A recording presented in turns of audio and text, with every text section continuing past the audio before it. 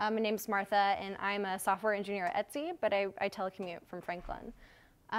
So I work on the shipping labels team at Etsy, so I don't actually deal a lot with performance, but I'm currently vetting a lateral move into the performance team at Etsy, so this is kind of like a way for me to show them that I don't really like to nerd out about this stuff. So I'm here to talk to you today about SPDY.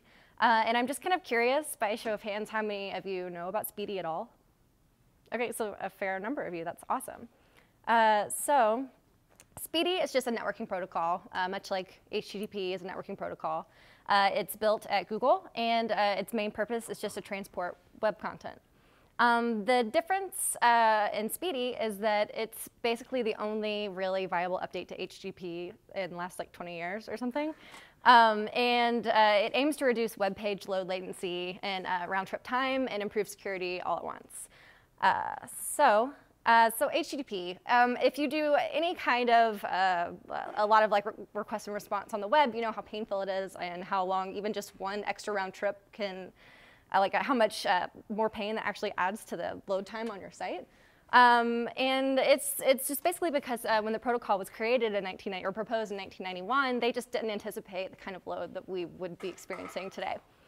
For those of you that don't know, HTTP is just a protocol for providing basic request and response semantics to fetch assets from a server. It can only support a single request per connection. That means you can only fetch one asset at a time. And it's basically a FIFO queue, so there's no kind of prioritization. It's just whatever the first asset was requested is the first asset that gets served.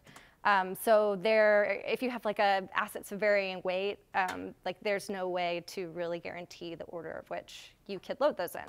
I mean, I guess you could, put them in the page in the order you want to load them in, but anyways, like there's a whole kind of complicated reason why. Anyways, so HTTP is just notoriously a bottleneck.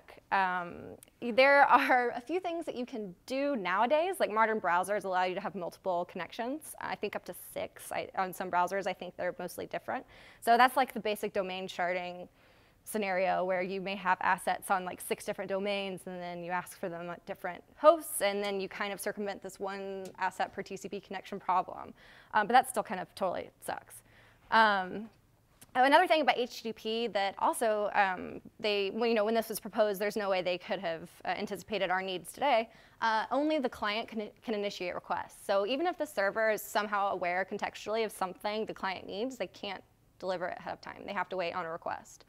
And HTTP also has really large header files, and they're in plain human readable text by default, so they're not compressed, which is just kind of silly, considering how many round trips you have to make. And each round trip is very expensive. And also another thing that's interesting about headers is a lot of the fields on header files are redundant. Like the allow access origin, other things like that, you don't really need to define every time. The first time that it's initialized, it won't change. Basically, it's static.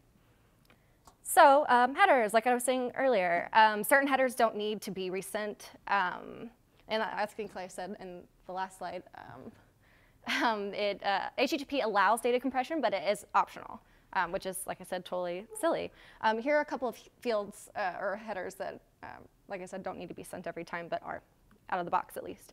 So a whole lot has changed since 1991, but HTTP routers, caches, and appliances all depend on the current HTTP spec. We can't really change the basics of this protocol without just destroying the network as we know it. So that's where SPDY comes to the rescue. SPDY actually works kind of on top of HTTP TCP. It's really more of like a session layer, kind of like almost in between HTTP and TCP, really. I guess so on top's not super accurate there. But all it does is it changes how the data is written to the network. It basically just changes the framing layer on top of TCP. And TCP is totally optional, but that's just like the most common IP protocol. Basically the way that it changes this framing layer, it allows compressed data to flow on concurrent streams at once. And SPDY is not totally required to run an SSL, but it's definitely the best way not to invalidate any of your proxies. So that most people just use SSL to actually create the tunnels for SPDY to send your frames through. Like the end-to-end encrypted tunnel allows there to be like no interference or intervention between any of your nodes. So that's totally preferable if you can do it that way. And how Speedy, reduces this latency latency which is its whole purpose, is, like I said, by compressing headers, multiplexing multiple connections on one TCP connection. And you can actually technically have an unlimited amount of multiple connections, which is super cool. And prioritization is also really cool. Like I said, basically HTTP is just like FIFO, where it's like the first request is the first response. But Speedy allows us a few mechanisms for prioritizing the order that those responses happen, but I'll get into that in just a minute. So Speedy sauce. Like I said, Speedy allows an unlimited amount of simultaneous connections, multiplexed, and multiplex just means they're all happening on the same TCP connection. And like, I don't know, I guess instead of just doing the one request and response loop like we're all used to. The packets are fewer, which is actually awesome. They're more densely packed and there are fewer of them sent. And the connection is bidirectional. Like I said, the server no longer has to wait for the client to request an asset. It can just push something on behalf, like on its own volition. So yeah, and there's like the header that actually does that. It's like called X sub resources or something. It's something you can define on the server. Oh, and no, actually, no, this is, I misspoke. So actually the X sub resources header field is something called a server hint, which is super awesome. It can just hint to the client that this may be a resource that you could potentially want, but it doesn't actually force it on the client, which is really cool.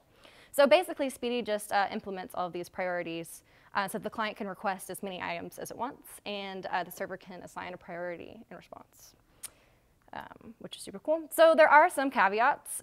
This is not like a end-all, be-all of web performance. Speedy only optimizes on a per-domain basis. So if you were to have all of the assets sharded amongst multiple domains, it really wouldn't help you that much. It can't reduce the number of TCP connections and multiplex them across multiple domains, basically.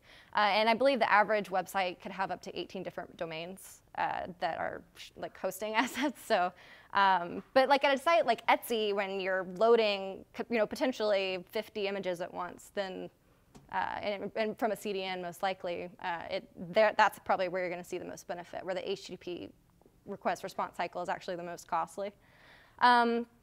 Also, Speedy does not prevent scripts from blocking other resources. I don't know if you've read Steve Sauter's book. I highly recommend it. Certain assets will block other assets from downloading at the same time. If it's a non-blocking asset, like different browsers act differently. It could potentially download like 4 in parallel or something, unless it's like a blocking JavaScript file or something. But Speedy doesn't do anything in those cases. One reason that like a CSS file may block other rendering or other files from rendering is CSS could potentially import other CSS files, and so the rendering and layout engines in the browser kind of have to account for those cases where another asset may come in and totally repaint and all the layout. And you look very okay. Everything's fine. Okay, good. Didn't want to misspeak on that. Also, Chrome does some really cool things. Like I said, Speedy doesn't out of the box, or it can't multiplex connections amongst different domains, but Chrome actually will if they share the same IP address and certificate, which I think is pretty rad. Like I said, Speedy works most reliably over SSL. So there is a latency penalty there with making that connection, but the future of the web depends on more secure network connections anyway. So I don't fear that change at all. I prefaced this. I didn't really talk about it very much, but I prefaced it with a question mark, like yay Speedy, because there've been a lot of blog posts out that basically, think that maybe Speedy is overblown, or maybe like the perceived like performance gains aren't really that awesome, depending on your use case. But I think it's really awesome because now domain sharding can be totally obsolete because it's kind of a pain in the ass anyways. Everybody using SSL, like I can't see a negative use case there. And another just kind of fun byproduct is packet loss penalty is reduced because you're reducing the number of TCP connections. So Speedy sends on average 40% fewer packets, just in general. And the fewer TCP connections means fewer chances to lose, like the send packet where you just get into, I don't know, like the most costly kind of packet loss. And so Speedy's more efficient use of TCP triggers will trigger TCP's fast retransmit instead of using retransmit timers. I had to read that because there's no way I could regurgitate that on my own. But basically, what was I going to say? Speedy's latency savings increase proportionally with the increase in packet loss, which is kind of a really awesome relationship to have if you're going to have packet loss. And just like as an anecdotally, yeah, in real life, packet loss is typically around 1 to 2%, and it still speeds it up 48% at 2% packet loss. And one also really awesome benefit about SPDY is that it's just sitting there on top of TCP, so all of like the network congestion algorithms that exist already in the network, you can just benefit from them silently.